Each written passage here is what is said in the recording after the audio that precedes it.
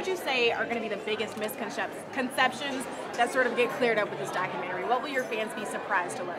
I don't know, actually, because I'm going to see it now for the first time. I mean, I've been told what sorts of things are addressed and what footage that they drew from, but I don't know particularly what the ultimate goal is or the vision is of the story, because I'm not sure I can be objective about myself.